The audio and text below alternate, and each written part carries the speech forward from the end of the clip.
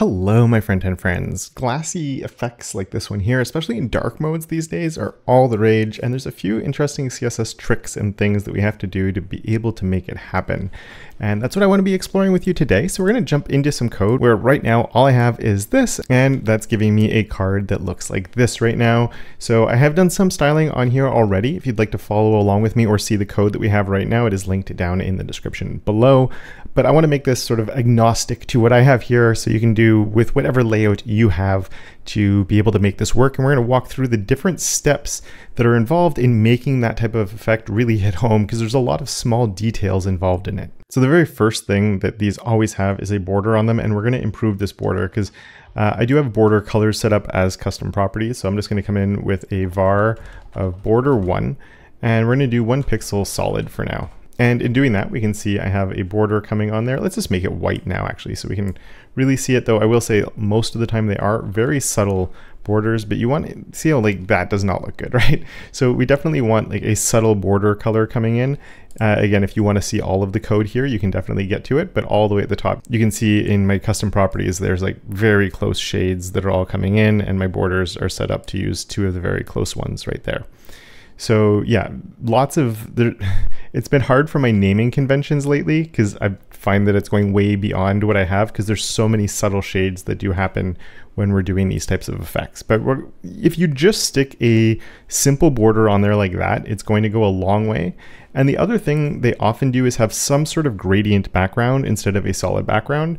We're going to start with that and then eventually make it transparent and get the glassy effect. But we're going to start by like the simplest approach first and then slowly level it up from there, because I found on a lot of sites, especially if you have solid background colors, just throwing a background on here works really well. So I'm going to switch this one over to background color just because that's what this one's going to be. And then we're going to replace that with a background image instead. And it depends a little bit on the style you're after, but I find most of the time on here, it is a radial gradient that does work really well.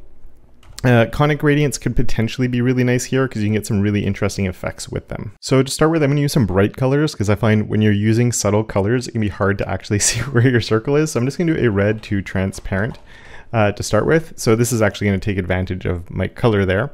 And when we do a red to transparent like that, it works, but it gets the ellipse shape to it, or it depends on the shape of the element. And often you don't want that. So I find with these, a lot of the time saying that it's a circle will help out, just because it makes it a perfect circle. But I also don't want that perfect circle to be right in the middle like this. We want to sort of push it off to one of the sides. Some places will keep it centered and more toward the bottom. And you can't even do like an at center bottom for this type of thing, because then like the gradient is starting in the middle and working its way up. And so I find like when I'm doing these types of things, instead of doing at center bottom, I actually use the percentages. So if you have a 50%, 50%, it will be right in the middle. And then we can move this 100% and it's going to be the middle there. So I might even go to like 150 or 200 or 300%, something like that, to really push it down just to get the edge of the gradient. And then, as I said, I wouldn't do a red color here. I would come in with something a bit different. So here you can see my background color is surface 2. So that means here I might do just my var surface. I'm just going to do the 1 so we have a bit more prominent. And it's really hard to see, but my bottom is darker now than the top. And I might actually inverse these a little bit, 1 and 3, because that's usually how we see it happening. And now I'm just getting like that light, a little bit of lighter color toward the bottom. And if we switch this over to a 1, just so you see it goes completely black. So it's actually, or almost black, it's actually highlighting that like this color here, which is the same as the top. So you get a really subtle gradient going on. These are really, really common, maybe a little bit more than this. Pushes you in the right direction. Now, along with that, one of the problems with this, and I'm actually going to make this one a little bit lighter just to highlight even more. So I have like a primary, let's try my primary 500 here, which should be quite a bit lighter. There we go. And the problem that can happen with this is the border color gets thrown off a little bit when you do this. So if you do have a border color like I'm doing right now, it won't give you quite what you're after. So instead of creating my border this way, this is something I've been doing so much lately, but it's actually taking the color and making it transparent. And if you've never seen this type of trick before, or because of that, you might not have, I'm going to make this 10 pixels. So it actually becomes like a really big border. And just to say it's red, you can see it's red there. We make it transparent. And now we have a transparent border, and you can see it's kind of weird at the top and the bottom because it's actually repeating the gradient where the border was previously.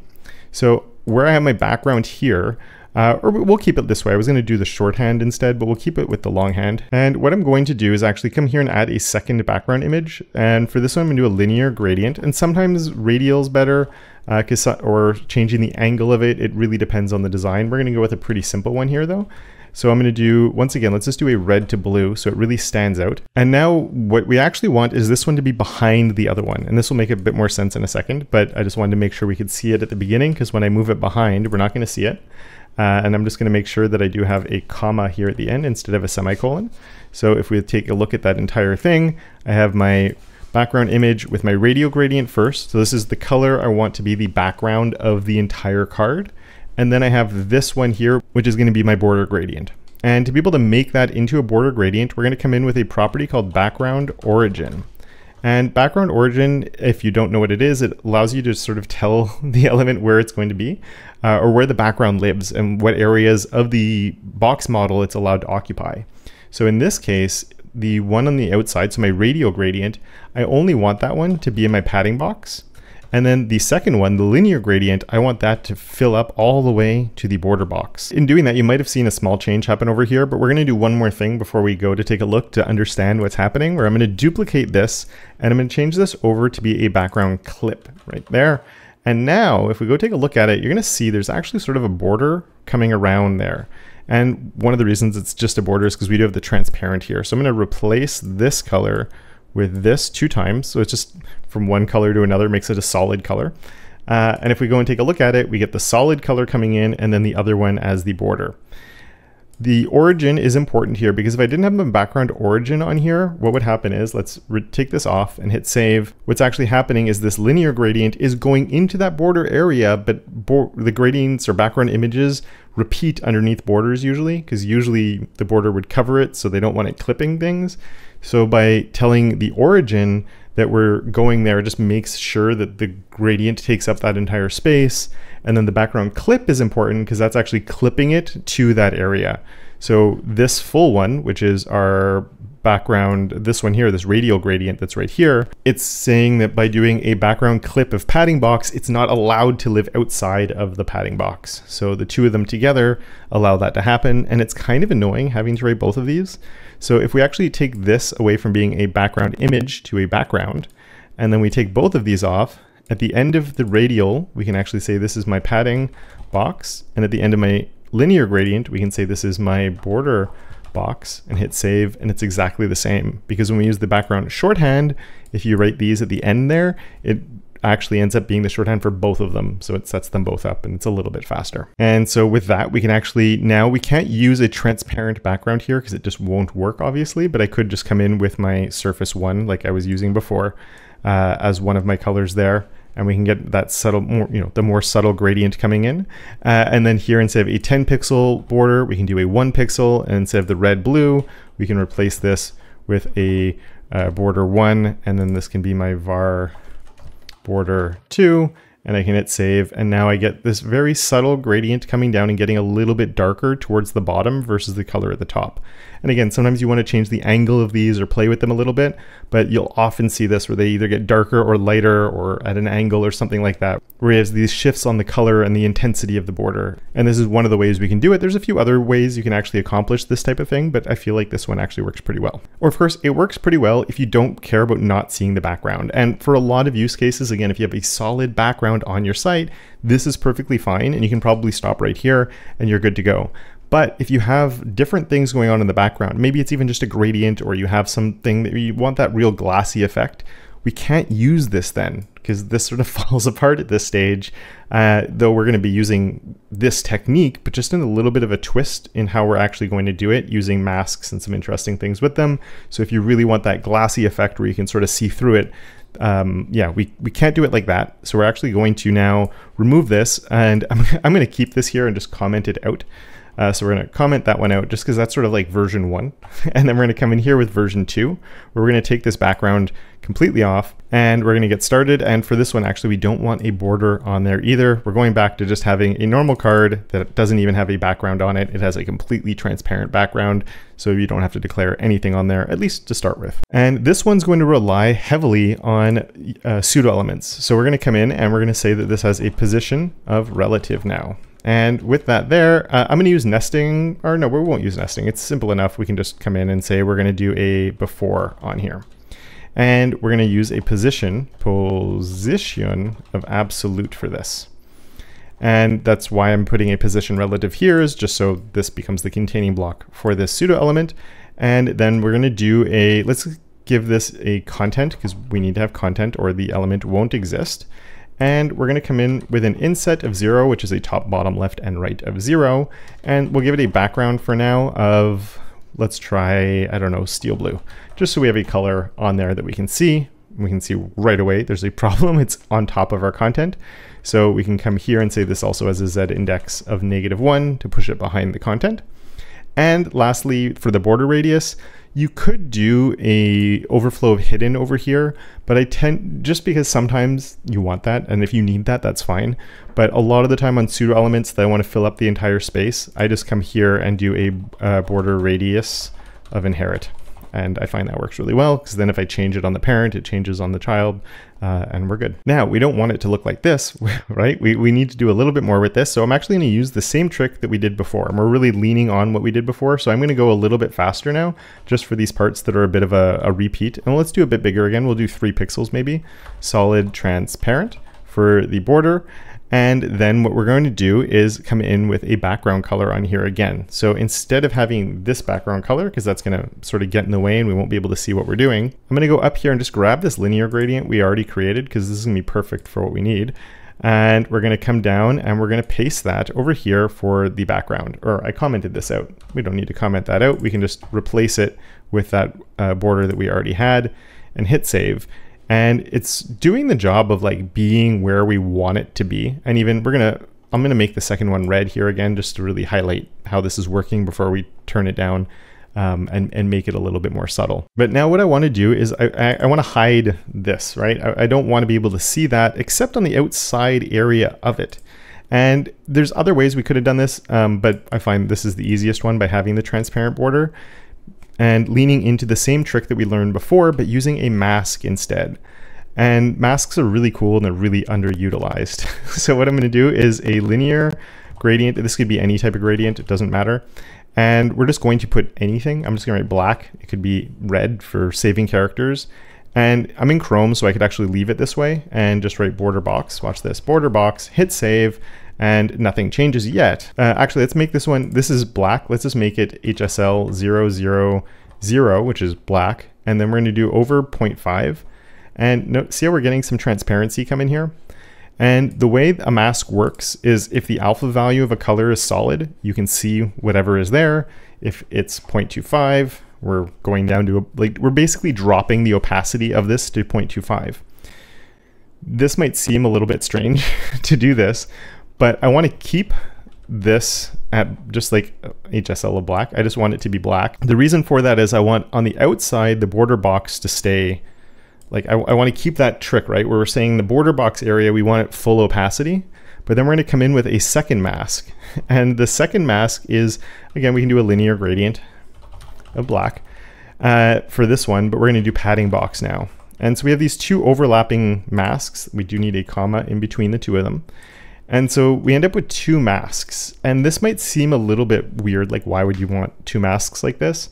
But if you have multiple masks, you can, if you're used to like Illustrator where you have like subtraction, addition, the weird, not blending modes really, but no, if you have 2 shapes on top of each other and then you can hit those tools that do stuff, combine the shapes in different ways, we can do that with masks, with mask composite.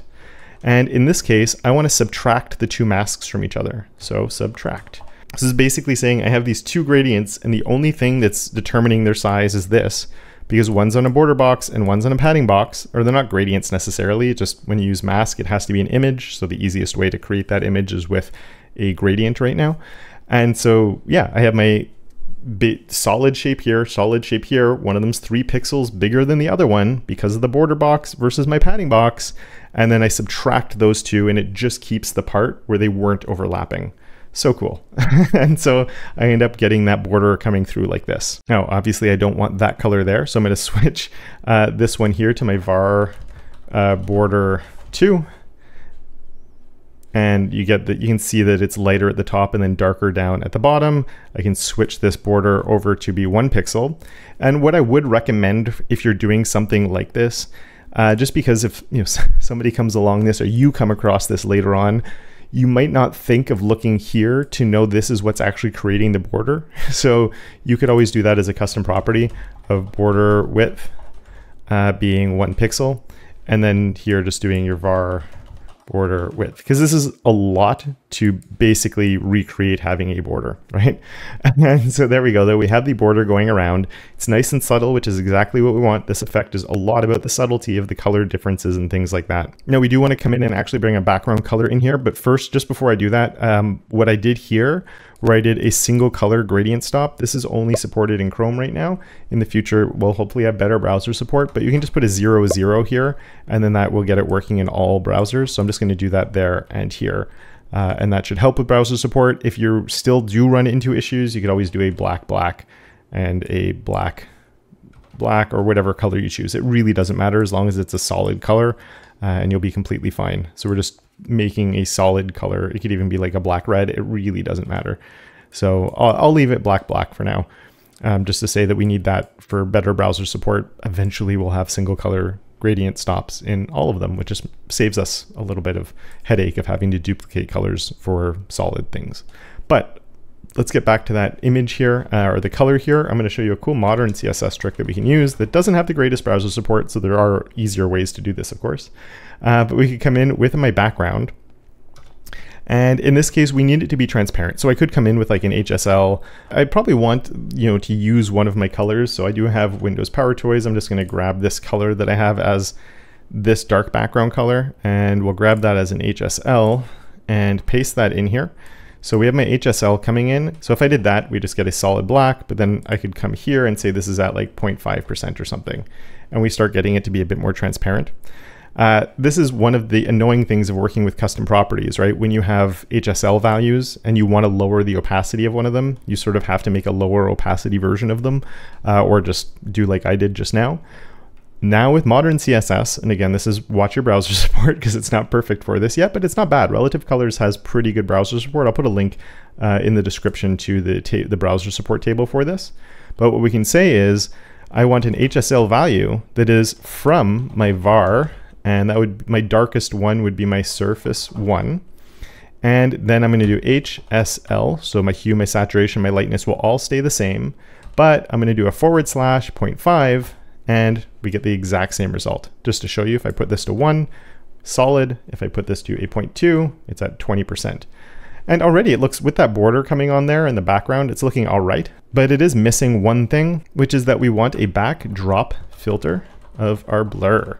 And this just really hammers home that glassy effect where we blur whatever is behind it. I'm also going to put an article to a Josh Como article that looks at a better way of doing this. It's a little bit more of a complex setup than just doing a simple one like this. It involves clip paths and a bit more, but it makes it for a little bit of a better effect if you have scrolling and other things going on. But for what we're doing here today, I think this is perfect. And we can just play with this number. Maybe I want to lighten the card up a little bit. Depends what you're after and how opaque or how not opaque you want it. And Relative Colors make that oh so very easy to do. And if you like learning about this effect, you actually learned a lot of the things that you need to know how to do, minus a couple of neat little tricks along the way. How to do this glowing border effect that follows a gradient and stuff that I think also looks pretty cool. So if you'd like to see that, you can watch this video right here. And with that, I would like to thank my enablers of awesome, Andrew, Simon, and Tim, as well as all my other patrons and channel members for their monthly support. And of course, until next time, don't forget to make your corner of the internet just a little bit more awesome.